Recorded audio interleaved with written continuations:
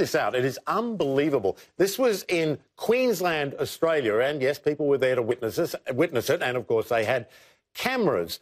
This is off Lake Mundara, to be specific. They say the snake, it's a pond python is what it's called, I think.